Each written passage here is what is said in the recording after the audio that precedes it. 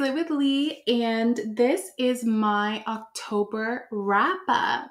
That was really disturbing, but you know what? That was my 6th time trying to record this intro, and you would think it's the easiest part, but it's just gonna be that kind of day. I'm recording this on Halloween. It's spooky. I'm naturally very scary. I am the clown that haunts my husband every day. Off to a positive start as always.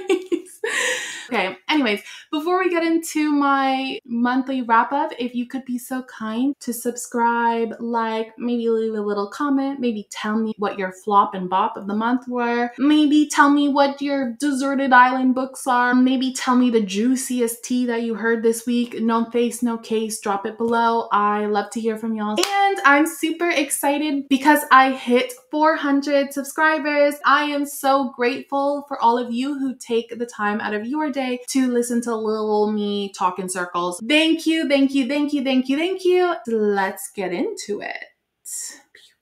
All right, so this month I read, it doesn't fucking matter how many books I read. The number is unimportant. I do these wrap-ups to share with you what I liked and what I didn't like, and hopefully you can find a book that you're interested in and add it to your never-ending TBR pile. This is not me humble bragging about how many books I read, because if I wanted to do that, I would just throw up one of those reading trackers with no stars, no comments, nothing, just covers of books. Was that a little shady? Perhaps, but once again, it's Halloween. I don't know what that means, but I'm going with that excuse. All right, let's get into the arcs that I read. Lisa, let's talk. Let's talk, because I ride for you. I tell everybody and their mom to read Live to Tell. So why do you want to hurt my feelings so much? This one felt like a personal attack against me because respectfully, no. I was almost waiting for Ashton Kutcher to just jump out and say, you've been punked, because it has to be a joke, right? Right? So this is the 3rd book in the Frankie Elkin series. Of course, I have not read books 1 and 2, but this one can definitely be read as a standalone. Frankie is a recovering alcoholic who finds missing persons for free, and she makes it seem like a noble thing, but to be honest, I think she doesn't really have a choice, because even though she didn't get paid to find this person, I would still request a refund from her. Like, she would have to pay me to go and find my missing child, because stay the fuck away from me. Discretion? She's never heard of it. Tact? What's that? Might as well be Mandarin to her. She goes around and tells everybody, hey, I'm here on a secret mission. I'm trying to find Leah. Have you seen her? I heard she's banging this old man. Blah, blah, blah, blah, blah, blah, blah, blah. Shh. Frankie? From one person who can't shut the fuck up to the other. Please. Just... The writing? Abysmal. The plot? I don't even know why Frankie was involved, to be honest. The ending? I mean, thankfully we're done, but also, like, I wish I had never started. I gave it 2 stars, but that was extremely generous. You can't expect me to take a book seriously when your grand plan to lure out a hardened serial killer death row inmate escapee is to lure them with a bowl of spaghetti. Is this a cozy mystery? Is there a cat dressed up as a detective with a monocle on the cover of this? No. So why the fuck are we using spaghetti to lure out hardened death row inmate escapees? And then for the undercover FBI agent to be like, wow, great idea. Sir, you're fired. You're fired. You're fired. You're voted off the island. Actually, we don't even need you back on the mainland, so why don't you just stay here and investigate the crime of your fucking stupidity? Because what kind of nonsense is this? Even my chunky ass couldn't be lured out by spaghetti, and I'll pretty much do anything for a carbohydrate. Make it a filet mignon and then we'll talk. I didn't come up with the most elaborate escape and revenge plan of all time for me to give it all up over spaghetti. Spaghetti, spaghetti, spaghetti. Oh my God, and another cringe moment with Frankie was when she put the bowl of spaghetti out, and then to prove that it wasn't poison, she took a bite of it and then she went, it's honestly hard to say out loud. And when I told my husband this, it took me a couple tries because I had 2nd, 3rd, and 4th hand embarrassment listening to myself repeat what I had just read. So brace yourself, guys. She said, sorry, I just got a little nauseous thinking about it. She said, look, ma, no poison. Like, look ma, no hands. Look ma, no poison. Now, I don't agree with banning books, but this kind of made me reconsider a bit. I won't lie to you, because what the fuck is that? And Frankie is like early 40s. That's why I'm saying this whole book is a piss take. Look ma, 2 stars. Should have been 1.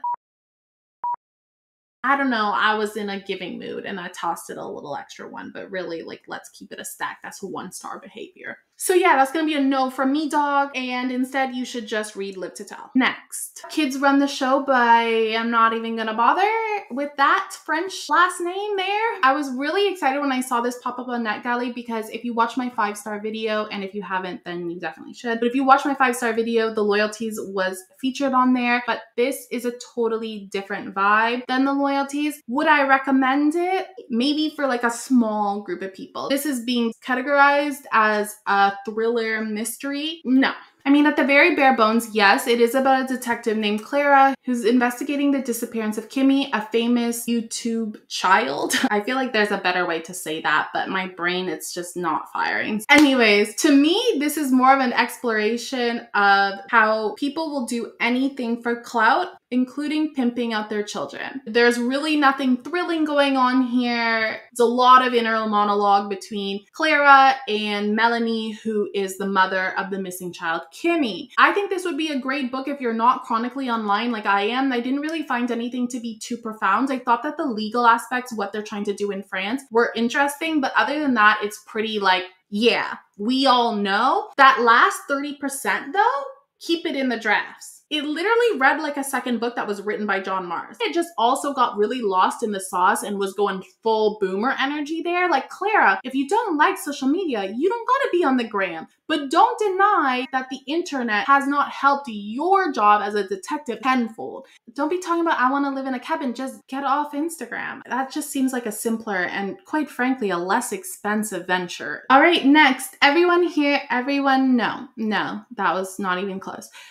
Everyone Who Can Forgive Me Is Dead. Thank you to my OG friend Carly for this rec. She gave it 5 stars. Unfortunately, it wasn't a banger for me, but I definitely recommend it to others. I think that this is your standard thriller fare with a little bit of jokey jokes sprinkled in. That twist at 50% did have me shook up. Gen Zs, ignore that. I know y'all told me that Shook died 3 years ago, but I'm still in the denial phase of the grieving process, so just let me be. And before I went on this tangent, I should have told you what it was about. Essentially, this follows whatever the fuck her name is, Charlotte, who escaped a brutal attack while she was doing her master's degree in journalism. She's reinvented herself since, but old dogs cannot lie. No, that's not the right one. But anyways, then she hears that a movie is being made about that fateful night, and she starts shaking like a stripper because she's got secrets. Also, I was just tired of Charlotte being crunk all the time. Like, just put the Xannies and the wine down and focus, okay? It's quite literally a do or die situation for you, so you need your wits about you. Stop taking down bags of barefoot rosé. Just chill. Next is The Glass Woman. Would I recommend it? I don't know, because I'm not really sure if I got it, and also I'm not a regular sci-fi reader, so my expectations of the genre are non-existent. Like, I don't really know what to expect. If you're the type of person who needs lots of technical details to explain why this is happening or how this happened or whatever, then this is not gonna work for you because it's extremely high level. It's described as Black Mirror meets Before I Go to Sleep. I've only watched 2 episodes of Black Mirror, and one of them was that episode where that prime minister has sex with a pig. Ugh. Y'all some freak nasties for that. So I don't really know if it is Black Mirror-esque, but it definitely does have the before you go to sleep vibes. It's about a woman who wakes up from an experimental procedure where they have put an AI chip into her brain. Again, it doesn't explain how that works. And she wakes up and then she's like, who the fuck are you? And he's like, I'm your husband. And then she's like, doubt it. And confusion ensues. It definitely had a lot of intrigue for me. It was written in a way that was intentionally, I hope, intentionally confusing. It keeps you guessing the entire time. It's not as predictable as you would think, at least not to me. Would you want an AI chip embedded in your brain? And my answer is absolutely the fuck not. I refuse to use ChatGPT because As a writer of sorts, somebody with a journalism degree, I think that ChatGPT is quite literally the nail in the coffin for journalism. And it's also the hammer that's banging the nail into the coffin and the person holding the hammer. You get what I'm saying? Not like me not using it will have any impact, but that's just a boundary, a line that I draw in the sand. I actually don't even think that AI could get a grasp on my thoughts. It would be like, no amount of machine learning is going to help me understand her next move because I don't even understand my next move. So good luck to you. Okay, and then my last arc, that is a crazy face. My last arc is The Fury. I quite literally screamed when I got this in the mail. If I commented under your TikTok of you talking about this book saying that I was gonna rob you, it was clearly a joke, but keep your doors locked. I had the pleasure of buddy reading. Yes, that's right. I actually did go through with a buddy read. I buddy read this with Lacey. Thank you so much, Lacey. It was super fun. I think I'm going to make a longer video reviewing his backlist. So The Fury, The Silent Patient, and The Maidens. So I might keep this one a little short. Essentially, if you're looking for The Silent Patient 2.0, keep looking because this is a totally different vibe. Other than the major spoilers in the epilogue for the other two books, just big fat FYI on that one, this felt like it was written by somebody entirely different. This is sort of Agatha Christie's And Then There Was None, but on a Greek island. Elliot and his rich ass friends go to spend an Easter weekend on this Greek island. And even though Jesus has risen, unfortunately, one of them has fallen. Elliot Chase is the main narrator and he breaks the fourth wall. It's giving me Nick Carraway vibes from The Great Gatsby, but more pretentious, which is saying a lot. Anyways, did I like it? I think so.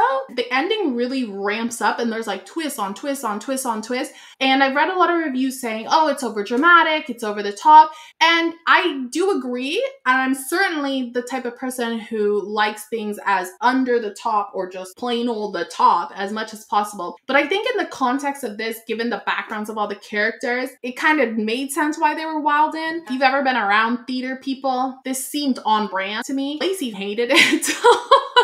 So I think it's one of those things that you're either going to like or you're really not going to like. And I kind of thought it was fun. Still, I only give this 3 stars because I thought that the storytelling format was a little loosey-goosey at times. Again, if you have not read The Silent Patient or The Maidens, there are major spoilers for those 2 books in the epilogue, so tread carefully. And watch out for my review of those 3 books, hopefully. All right, we are done with the arcs, so let's get into the rest. This pimple needs its own YouTube channel at this point. I feel like it's just getting more and more noticeable as this video goes on. We're gonna just call her Penelope the Pimple. We're going to start with this collection of short stories. I originally was trying to read that short story collection with Grady Hendrix' Ankle Snatcher, and then I got a little distracted as per by this Obsessions collection. Do I recommend? No. I read 5 of the 6 because one of them was too, I hate using this word, but triggering for me. I don't like to read thrillers about new moms who just Baja blasted a baby into the world. I only like 2 of them, and they were the 2 lowest rated stories. So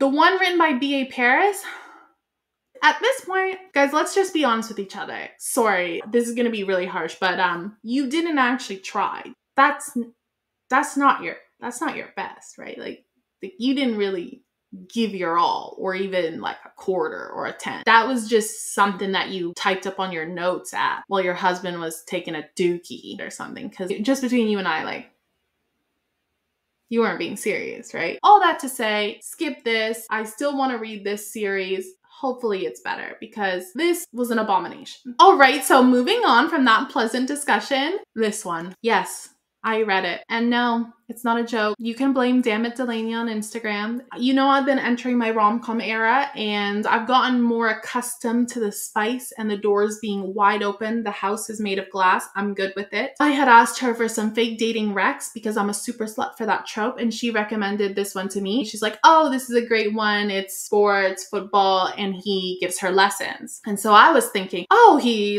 teaches her how to throw a perfect spiral. Like, what position does he play? And then she's like, no, like lessons. And I was like, Gotcha. So no perfect spiral then. Okay, good to know. I didn't rate this one because I honestly, I don't know. I don't know. I think for what it is, it's a smutty sports romance. It's fine. She did use the wrong form of there on page 6. That threw me for a loop, but it's fine. Like, the writing is not any worse than the Coho, the Freedom, the B.A. Paris, the Nita Prose. The characters have some stuff going on in their backstories. They're pretty fleshed out. The Spice, like, it's the most normal, I would say, of the Spice that I've read. It was the least scary. I don't know how this stands up if you're a regular reader of these types of books, but it was fine. So go ahead. I hope you enjoy it. All right, and then the last of my Kindle books is Another Time, Another Place by Jo Lovett. This one started off good, and I would definitely read another book of hers because she's legit funny. It's very Lindsay Kelp adjacent. But we got a little carried away in that second half. And I've noticed this a lot in books where it feels like there's so much effort and care and time put into that first half of the book. By the time they get to the second half, they're just over it. I'll put this picture of the horse where it's like super detailed, and then it was like a 3-year-old took over. That's kind of the same vibe here. And then you can come and get these hands, elbows, knees, feet, shins, all of it. I'll headbutt you if push comes to shove, because absolutely the fuck not. If you hate miscommunication, skip this. This was miscommunication on basalt. Old dude literally broke his lease and moved like a 3-hour train ride away because he just didn't want to tell her why they couldn't be together. And the reason that they couldn't be together was so blasphemous. When you're reading rom-coms, it's for the happy ending. But at this point, I was like, I want the most miserable ending of all time for Ben, because that's truly what he deserves. He was shooting blanks downstairs and upstairs the way he was acting. Dumbass. Lots of joy and love so far in this video. Now we are going to get into my book stack. I'm going to review these together. They're both Elena Armas books, The Long Game and The Spanish Love Deception. The hate train keeps rolling with this one, and I was excited about this one because it's a sports romance. So she is a Nepo baby who is the comms director of Miami FC, which is a professional soccer team. She gets into a little skerfuffle with the team mascot, so old Daddy-O sends her off to buttfuck nowhere to redeem herself by helping with a youth soccer team. And that's where she meets this guy who's a former professional goalie from England. And this cover's kind of funky, and I like that. Unfortunately, the fun stops here. This had potential, definitely, but I just couldn't buy into the whole enemies to lovers thing. Parts of the story were missing or something, because we were just jumping from like him going, woman dumb, me smart, woman stupid heels, me good footwear, to then just being like, I'm buying you a whole new wardrobe and cooking you a 6-course breakfast. I mean, I'm not going to say no to a new wardrobe or a breakfast, but what happened in between here? And then the other issue was the spicy scene. So Elena Armas, I don't want to yuck anyone's yum, but like, we need to have a discussion about these dry humping scenes, because it was in this one and it was in this one. So I was just hoping it was a one-off, because under no circumstances should people in their 30s be dry humping in November in sub-zero temperatures in the forest. Not that there's an appropriate age to do that, but it feels decidedly grosser once you're past your 30s versus maybe like early 20s. I didn't lose my virginity, so we can rub the seams of our pants together.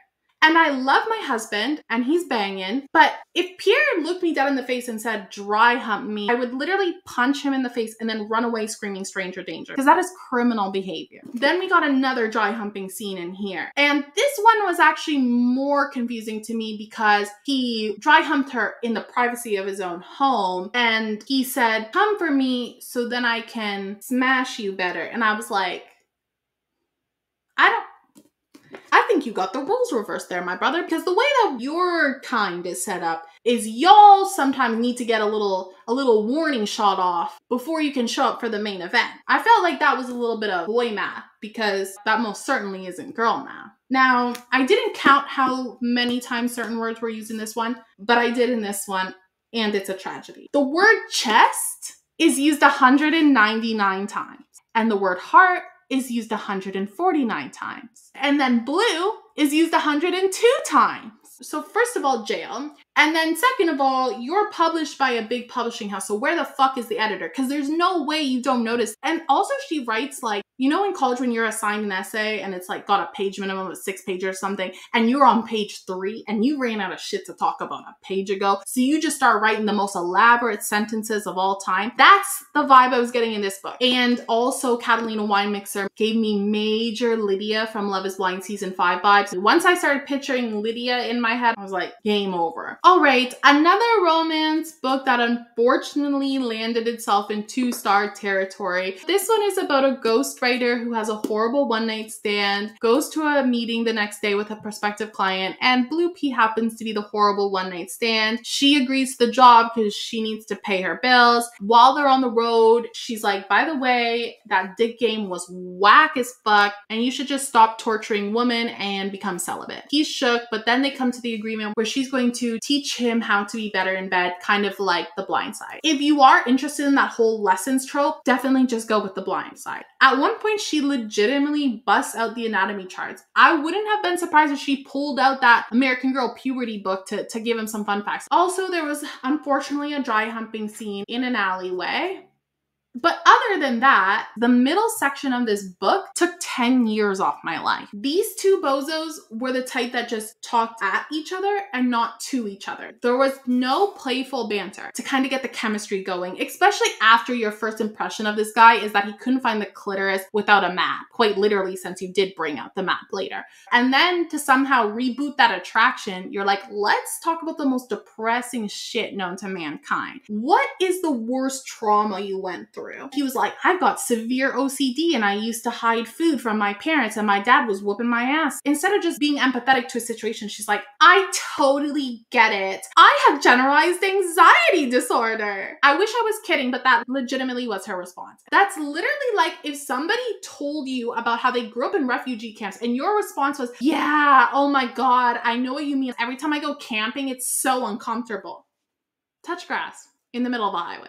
Because what the fuck is that? This also felt like she had a list of hot button social issues that she wanted to touch on. She goes back and forth between, I gotta stop sucking him off. I need to be professional. Call me Elle Woods. Then she goes out to old man. She's like, I gotta tell you about my abortion because it's part of my past and I can never let men into my life unless they know about my abortion. I'm sorry, did you not just say that you want to keep everything profesh to death? So then she goes on her whole like pro-choice rant and sums it up by saying, I don't even think about it that much. So then why the fuck would you tell your boss that? Even if my boss sat here and said, I will literally bump up your salary to 200 grand if you tell me the story of your abortion, I would be like, I'll stay broke, thanks. Why? I'll end on a positive note that the writing was much better than the X Talk, which I DNF'd because it was abysmal. Do I recommend? Absolutely fucking not. You again, look at the fall vibes on this cover.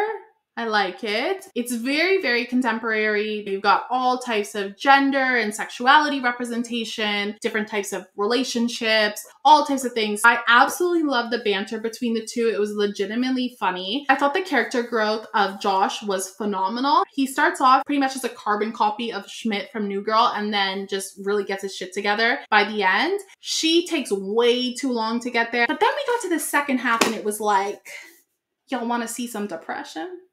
I got you.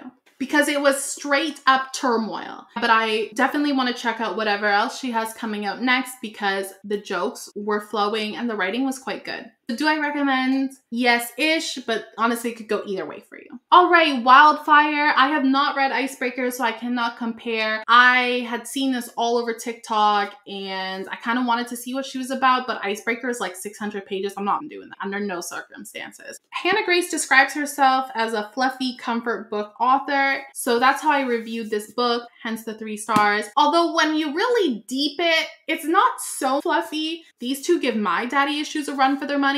Their backstories are very serious, especially his. It's like alcoholism, gambling, drunk driving, all types of shit like that. So the fluff is distinctively flat at that point. Also, if you're looking for like a slow burn, it's not in here. This was hot water on demand. Literally, she's having 3 orgasms within the first 10% of the book. Tangent alert, but in big old 2023, can we stop pretending that during your first time with an absolute stranger, you're going to cross the finish line 3 times. The jig is up.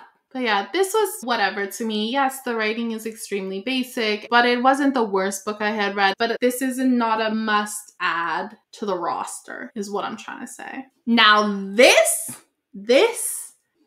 Emily Henry, you little minx, you fucking got my ass again. This one is about Harriet and Wynn. They have broken up on the low skis. They didn't tell their friends. That puts them in a little bit of a sticky situation when they find themselves at their rich friend's cabin in Maine, where they have to pretend to be together because they don't want to ruin the vibe there. It's one last hurrah. Their 2 friends are getting married. They're selling the cabin, so they just don't want to be a bunch of Debbie Downers. If you're a Beach Read stan, you need to get into this, okay? Beach Read was one of the first romances I had read in over a decade, and I didn't really have any expectations going in, but did I find myself silent crying under my sheets at 1 a.m.? You bet I did. And this book definitely brought me to the same place emotionally as Beach Read. Now, disclaimer, I was on days 1 and 2 of my period, so that definitely could have affected how much I adored this book, but it just made a hoe feel all the things. And she writes family, I'm not gonna say drama really, but just like family dynamics and relationships in a way that just speaks to my broken soul. And as we got closer to the end and shit was still turbulent between Harriet and Wynn, and I was going, don't you dare Nick and Jess New Girl season 3 me. Don't you dare, Emily. Don't you fucking dare. My husband was downstairs in the gym blast and Trap Queen by Fetty Wap,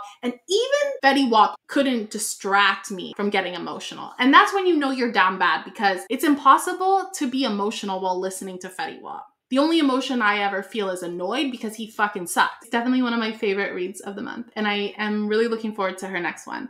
This was a redemption book because after I read Still See You Everywhere, I was like, is this how she's always been writing and I was just blind to it, or was this exceptionally shit? So then I picked this one up and I was like, no, this is how Lisa Gardner writes. It was definitely more of a typical police procedural. I was gonna give it a 4-star. I was definitely going like Stevie Wonder to some situations, like the cheese tracker guy who was just bopping around doing all types of shit that he definitely should not be allowed to do. 13-year-old Charla being in police briefings, tossing out theories and everybody actually listening to her like that. Yeah. But then I had to open my eyes at some point. And the final showdown with a grown-ass criminal confessing all his sins to a 13-year-old, it was too much for me to recover from, because not even Scooby-Doo would go down like that. How are you just gonna stand there and get bamboozled by a teenager and then just be breaking the whole crime down from A to Z? Like, who cares? You got a gun, man. Do something. Use it. That's fucked up to say, but what are we doing? Are we in Hamlet? Chill with the soliloquies and just get on with it, brother. Lots of negativity in this, and I apologize, but we're going to end on an extremely high note. The Bodyguard by Katherine Center, the easiest 5 stars I've tossed this year by far, a banger. I absolutely love this, and I'm kicking myself for not reading it earlier. Now, if you watched my physical TBR video, you may have heard what this is about. Essentially, she is a bodyguard or executive protection agent who's assigned to protect Jack Stapleton. He's a famous actor who's in town because his mother is ill. This, like Beach Read, made me feel all the things. This is a clean romance. There's like 2 kissing scenes, I think, but you won't see the word clit, and there's definitely no dry humping. Thank God. This was hilarious. I love an out-of-pocket nickname, so the whole Stumps/Stumpy thing had me laughing out loud. The supporting cast actually added to the story. I love their banter. I wish there had been more of it. Like, I only have great things to say about this book. I powered through it in an afternoon. It was amazing, and I would love to see it as a movie. If you love Lindsay Kelk, you will absolutely love this. It's like the same type of vibe. The jokes were just fantastic. I love the unique angle of her being a protection agent. She actually did her research. If you read the author's note, it added a unique spin on your typical fake dating, kind of forced proximity, one bed trope. I also liked that his like trauma in his life revolved around his family versus the whole, oh, I'm a celebrity and nobody sees me for me, and I'm tired of everybody saying that they want to lick me from crack to sack. Oh, it's so hard being rich. I actually kind of humanized him with some legitimately traumatizing shit. All in all, a banger. I highly recommend. Super, super fun. A great end to my month. All right, guys, my throat is sore. I am absolutely parched, and I just felt one single drop of sweat run down my spine. Thankfully, we have reached the end. If you've made it this far, thank you so much for watching. Please let me know below what was your favorite and least favorite book of the month, your Deserted Island books, and if any of these books that I talked about are on your radar, or just share your love or hate for them if you've read them. I think that's all I have to say. So thank you so much for watching, and I hope to see you next time. Bye!